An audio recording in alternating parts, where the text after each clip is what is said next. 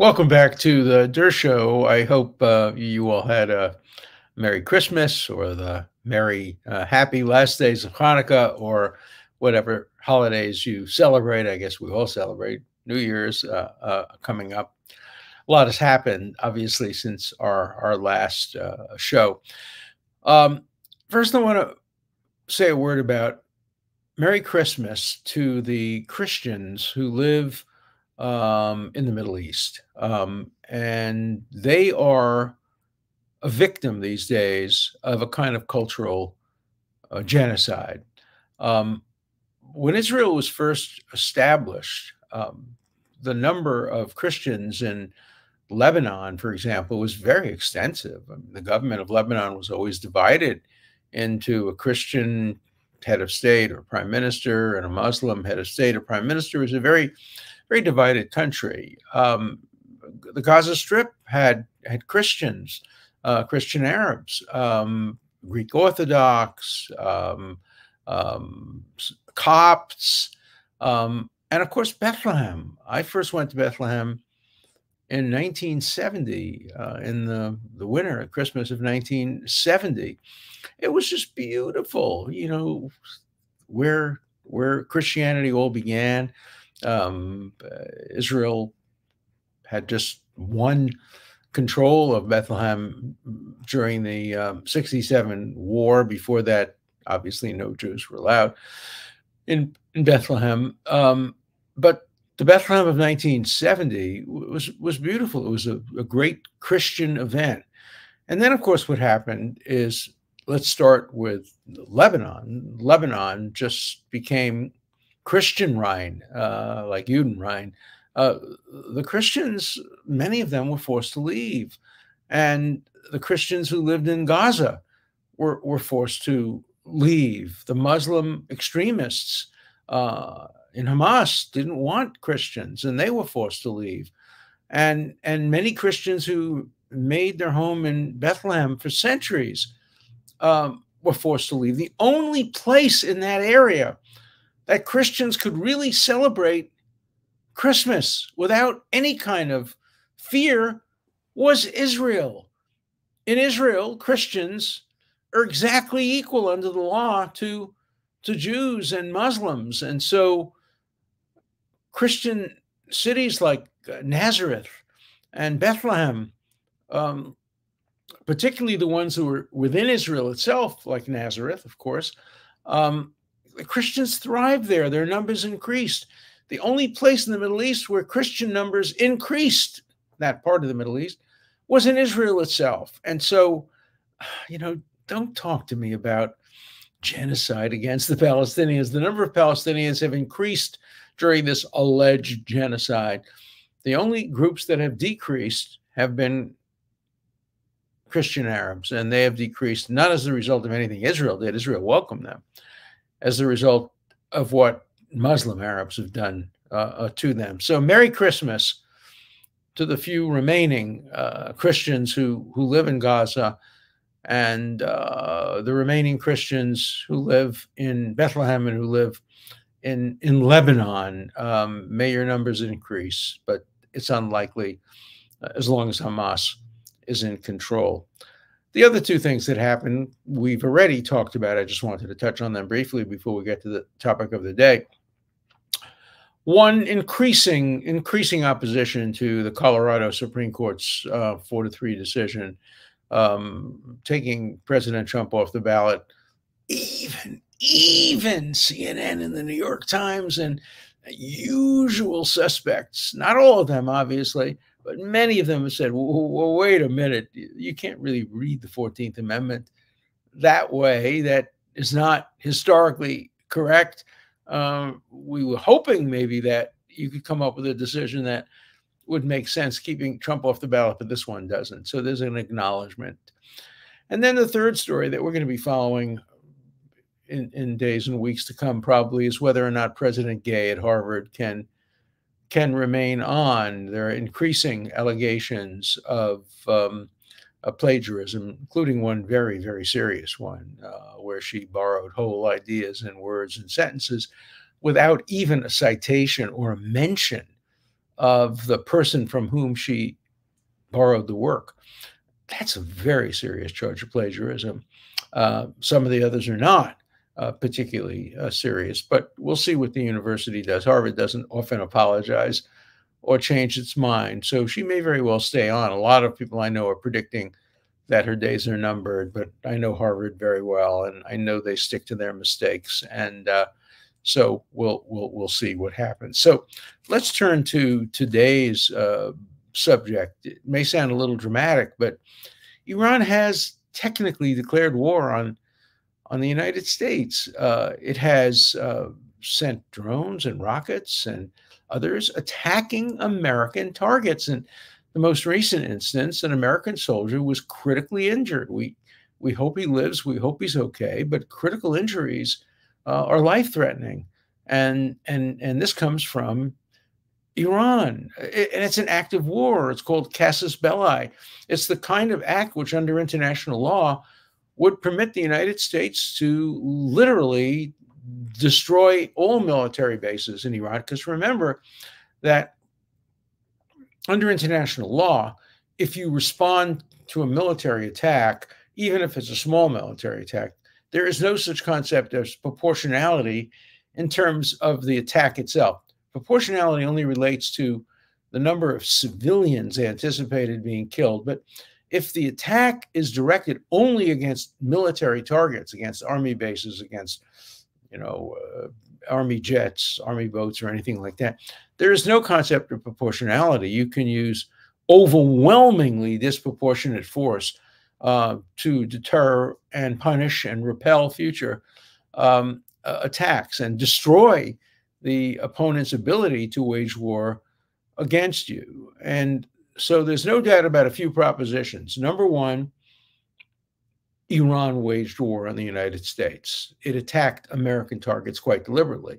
Number two, it did it through proxies and surrogates, to be sure. It did it through the Houthis in Yemen. It did it through Hezbollah in Lebanon. It did it through Hamas in Gaza, and through other Iranian surrogates. Iran sits back in Tehran, laughs all its way to the bank, collects money from oil revenues, doesn't send its own soldiers to harm's way. It sends Palestinians, and it sends Lebanese, and it sends Yemenis, all to die in the name of Iran. But under international law, that doesn't matter. If Iran is behind the attacks on the United States, and they are, without a doubt, they supply the arms, they supply the training, they often give intelligence and logistical aid, and in many instances, they are the ones who schedule the attacks and do everything but carry them out. And so all these attacks are attributable to Iran as a matter of law, and as a matter of diplomacy, and as a matter of politics, and of course, as a matter of morality. So the United States is entitled to attack back.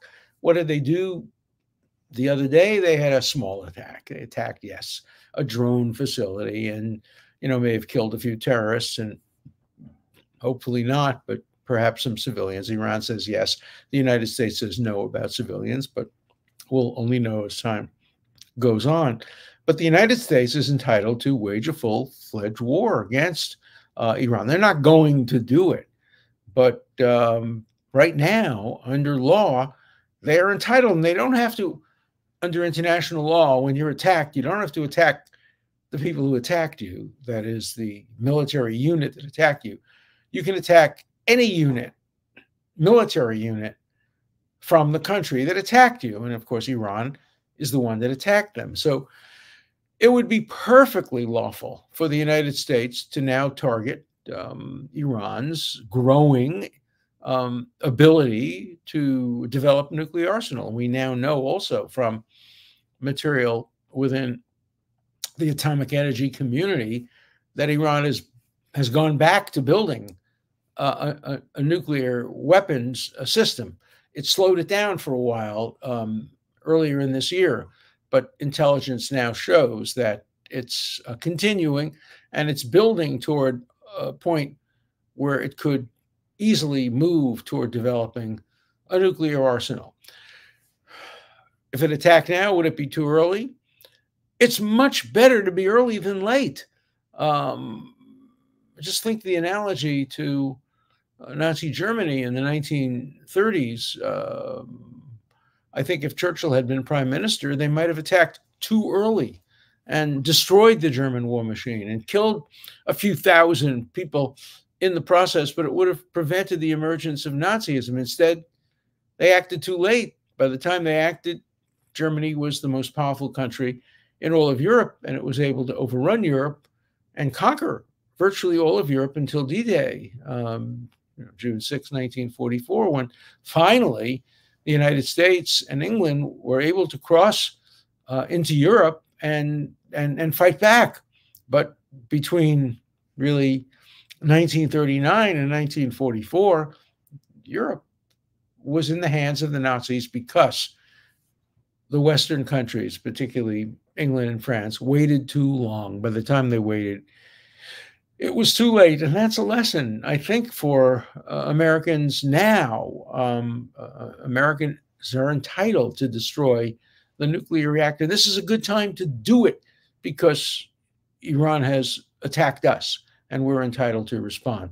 Israel, too, has the right to respond. There's no doubt that Iran has declared war on Israel. It says so. It declares Israel to be the small devil, the United States the big devil. It is behind Hezbollah's attacks on Israel. Excuse me, still a little lingering cold. Thank you all, by the way, for your good wishes. And no doubt, Iran was behind these attacks on Israel, behind the attacks that the Houthi have now openly declared that they're targeting Israel in sympathy with the people of Gaza. No, they're doing it in sympathy with the people of Iran. And of course, Iran couldn't care less about the Palestinians in Gaza. They care only about their own hegemony over the Middle East. So what we're seeing is two countries in the Middle East against whom Iran has declared war.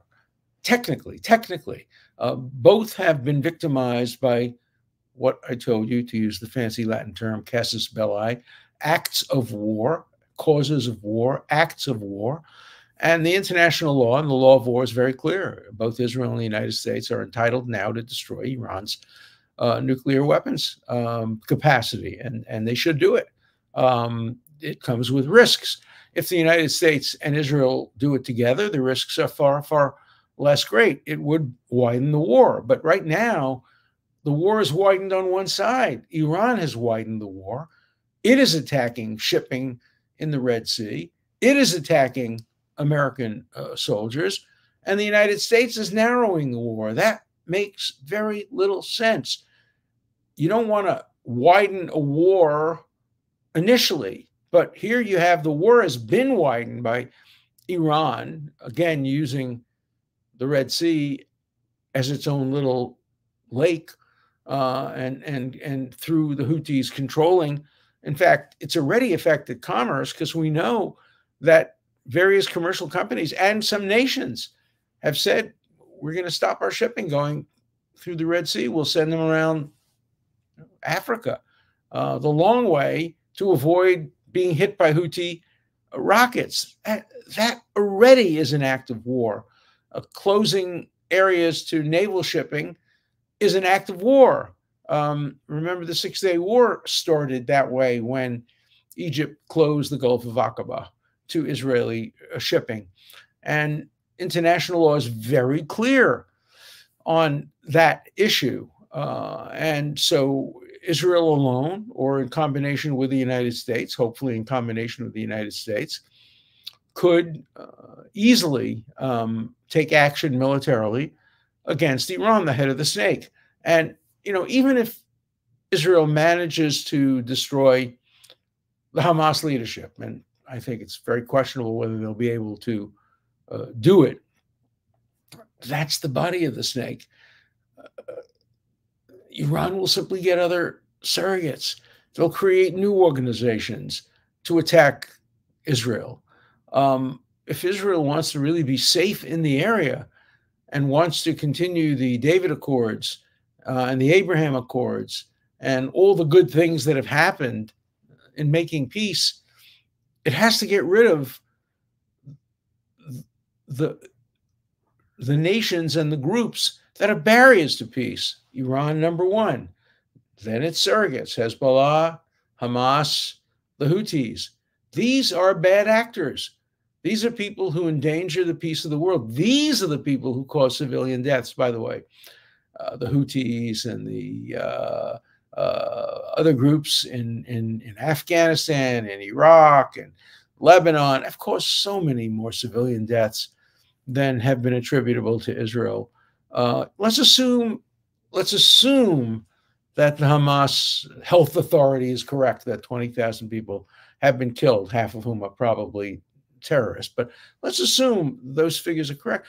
Those are a small fraction of the number of Arabs who killed other Arabs, Muslims who killed other Muslims in warfare. But nobody cares when an Arab kills an Arab. Nobody cares when a Muslim kills a Muslim.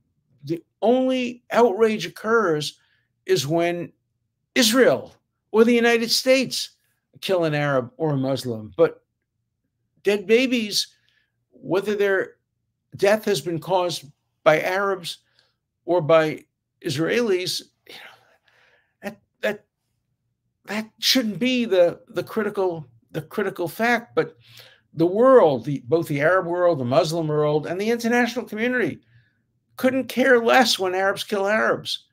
People talk about devaluing Palestinian life. It's not Israel that devalues Palestinian lives. Israel values every Palestinian civilian. It's the Arabs themselves who devalue Arab lives when Arabs kill Arabs and when Muslims kill Muslims.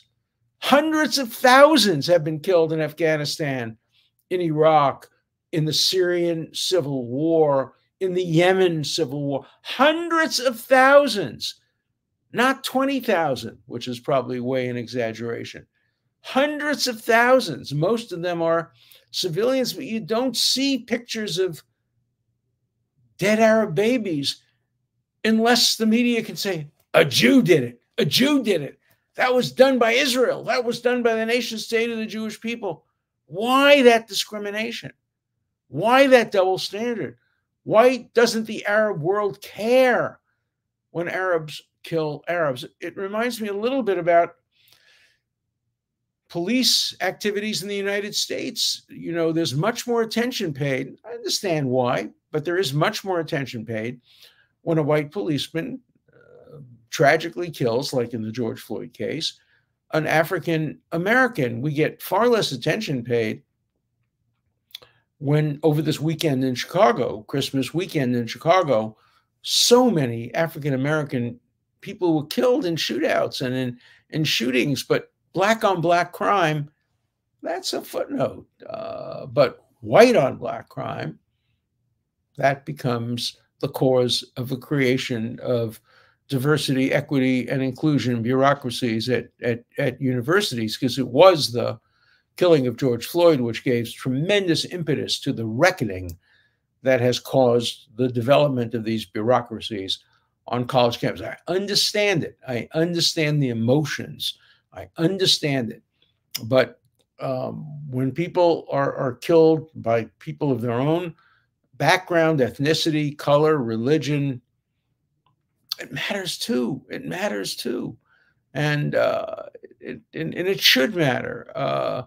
For example, when 3 Israeli soldiers were killed by Israeli gunfire, friendly fire, you know, it was a horrible thing. It was in Israel, it was mourned exactly the same as if they had been killed by Arab gunmen or Muslim gunmen or Hamas gunmen. Life is a life, and there shouldn't be a difference. But there is in the court of public opinion and in the media. If it bleeds, it leads. And if it bleeds differently because of who were the perpetrators and who were the victims, then it leads even more because it exacerbates the tensions. And so will the United States and Israel, or will Israel alone, have to take out Iran's nuclear weapons program. I guarantee you one thing: no matter how many soldiers Israel loses, and they're losing far too many in Gaza, which is why I was much more in favor of an air war than a ground war. But no matter how many soldiers are lost, no matter how weakened the Israeli military may get as the result of Gaza, it will not allow Iran to actually develop a nuclear arsenal. No matter what it takes, it will have to destroy Iran's nuclear arsenal. Just imagine what October 7th would have looked like if Hamas or Hezbollah or the Houthis or any of the surrogate groups of Iran had been given dirty bombs or had been given tactical nuclear devices or had been given anything that could emit radiation or a full nuclear bomb. As Iran has said, Israel is a one-bomb state. All that would be needed is one bomb in Tel Aviv and Israel would be destroyed.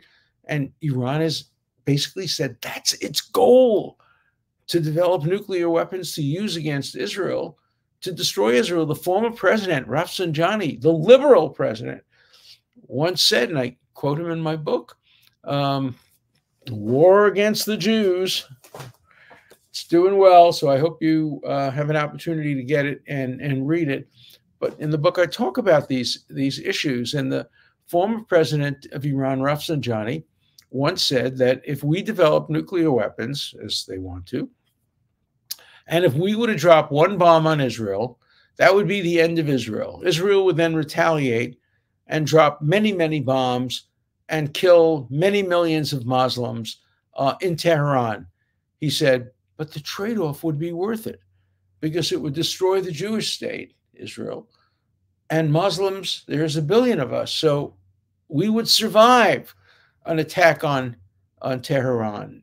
When you have the liberal president of a country making those kinds of cost-benefit analysis, you know you can't trust that country with nuclear weapons. So no matter what it takes, Israel alone or with the help of the United States is going to have to prevent Iran from developing a nuclear arsenal. This is the time to do it because Iran has provoked both the United States and Israel legally, morally, diplomatically, and in every other way, and they deserve a response. And the response shouldn't be a small attack on a drone factory somewhere in Iraq, which is what the United States did. It should be an all-out attack, not on Iran. We're not yet talking about regime change, although that would be the ideal solution for the Iranian people who would welcome it. But I'm talking about a surgical attack on Iran's nuclear weapons program, which is close at this point to becoming weaponized. So I'm not a warmonger. I'm a peacenik. I like peace, but sometimes, as Ecclesiastes says, to everything there is a season. This is the season to make sure that Iran cannot become a superpower terrorist, the first one in our history, a superpower terrorist with nuclear weapons capable of being used by its terrorist surrogates. And so I'm hoping that the United States and Israel are thinking along these lines and not just responding by saying, well, we'll have a little tit-for-tat response. They critically injure an American, we'll critically injure an Iranian. No, that's not the answer. The only thing the mullahs respect is overwhelming power. We have it. We should use it. All right, let's turn to some letters. Don't you think the judges in Raskin know what is actually in the Constitution? And they use only the words that benefit their cause. No, that's of course right. The ideal example of that is leaving out Clause 5 of the 14th Amendment that says Congress has the ability, and only Congress, to enforce this statute, and it doesn't give that power of self-enforcing or enforcing by the state courts. Professor, are you familiar with a man named Norm Eisen? I am. Who founded a group called CREW, C-R-E-W. It has been reported that Eisen had a role in getting Trump off the Colorado ballot. It doesn't surprise me. Eisen's a brilliant guy. He used to be United States ambassador to the Czech Republic. I know. I stayed in the ambassador's house with my wife and my granddaughter. We are friends. He was my research assistant at Harvard. Jamie Raskin was my student. I am not to blame for their current views on anything, but I hopefully am responsible for making them a little smarter by encouraging them to think creatively. And, you know, I always have mixed feelings about students who've done very good things, which I disagree with, whether they be people like Norm Eisen and Jamie Raskin, who are to the left of me, or Ted Cruz, who's to the right of me. I have an element of pride in both and an element of criticism and concern about both. So, Professor, what is the punishment for a Supreme Court member who broke the law? Can they be disbarred? No. No, judges have judicial immunity, and they're entitled to make mistakes. I think an English wag once said, everybody in Great Britain is presumed to know the law except Her Majesty's judges who have a court of appeals set over them to set them right. So that's why we have courts of appeals to correct judges, not disbarment or prisons. Great analysis. Thank you. It is my understanding that the Northern Republicans essentially extorted the ratification of the 14th Amendment by the Southern states as the price of readmission to the Union, and therefore to representation in Congress. I hope you get over your cold. Thanks. I'm mostly over it. Of course, that's right. The 14th, 13th, 14th, 15th Amendments were part of our peace process. And it's unthinkable that the framers of the 14th Amendment would have said, let's leave it to the Colorado courts to decide. Let's leave it to Virginia, Mississippi, Alabama, Louisiana, South Carolina, North Carolina. Let's leave it to our enemies. They'll decide who the next president's going to be. Absurd. It was obviously calculated very clearly to be left to the Congress. That's what the 14th Amendment says, and that's what it means. And the fact that the Colorado court misread the 14th Amendment and said basically that the disqualification provisions are self-executing. No, they're not self-executing. They need congressional authorization. You need to set up procedures for how this gets invoked, and only Congress can do it. Colorado courts, which did it, were not authorized to do it, and I think the Supreme Court will so hold. Oh, this is flattering. You were one of the most brilliant legal minds of our time. I love when you said, of course I would defend Jack the Ripper. Everyone is entitled to a lawyer. We must stop picking and choosing who gets to have rights. That last sentence was for the leftists. Well, I think it could also be applicable to some people on the right. So many people believe rights for me, but not for thee. Rights are designed for my side of the political spectrum, not for everybody. The reason I have so few friends is because I apply the Constitution equally. Sometimes it helps the right. Sometimes it hurts the right. Sometimes it helps the left. Sometimes it hurts. Sometimes it helps the Democrats. That's not my concern. My concern is applying the Constitution equally to all. The Colorado decision is indeed legally incoherent and lawless. The 14th Amendment was indeed blatantly misapplied. The Colorado Supreme Court's majority beclowned itself. Okay, don't know. Professor, it is being reported that President Gay at Harvard had plagiarized material in 60% of the articles and papers she had written. I think that's an overstatement. She was given tenure, but at that time only had published 4 articles, which is an extremely low bar. That's right. She is the face of DEI at Harvard. That's right. Almost 20% of the early commits to Harvard have declined not to go. I don't think that's correct. I don't think we know the data yet. After all, the early admits were just sent out in, I think, mid-December, and there's no deadline, immediate deadline. So I don't think we have any idea how many of the early admits declined. I suspect it's almost none. When people, first of all, when you commit for early admission, you commit to go. Second, when people get into Harvard, they generally accept. Now, the number of applications have gone down, and that may reflect what's going on with President Gay and with the DEI. We'll see. It's a work in progress. There's no doubt that Harvard's reputation has been seriously tarnished by President Gay and by DEI, and there are a number of us who are fighting back. Let's see if we prevail. See you tomorrow.